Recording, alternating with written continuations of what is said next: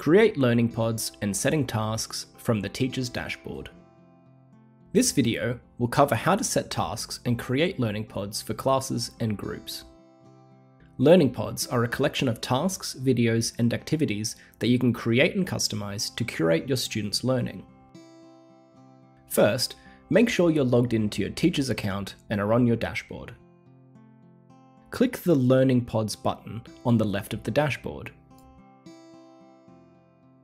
My Pod Library is where you can create, schedule, edit, download, or delete your learning pods, and of course, assign or unassign them to students. Let's start by creating a new pod. Click Create New Pod. From here, you can create a new pod using Studyladder's resources, or upload a previously downloaded or shared community pod file. Let's create a pod from Studyladder's resources. You can filter through Studyladder's content by subject, grade, and topic to make it easy to find the tasks that you want. Click the drop-downs and hit Add to add a task to the pod.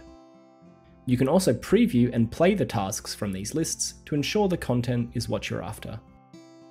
Once you're happy with your tasks, give the pod a name and hit Create.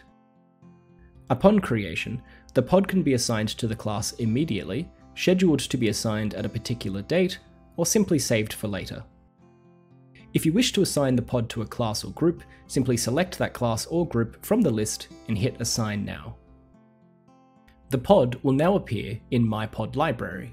From here, you can assign or unassign the pod to a class or group, view the pod, edit it, copy it, download it, or permanently delete it. You can swap between list and grid mode up in the top left corner. This is useful if you have a lot of pods and want a more condensed view. Once a pod has been assigned to a class or group, it will appear in My Active Pods. From here, we can see how many students have completed the pod, as well as the average score. For a more detailed breakdown, click the View Details button to see who's attempted the pod.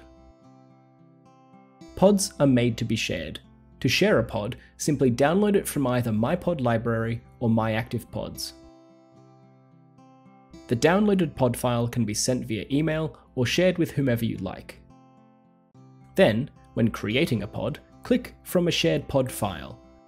Drag the downloaded pod into the space and it will automatically be added to My Pod Library.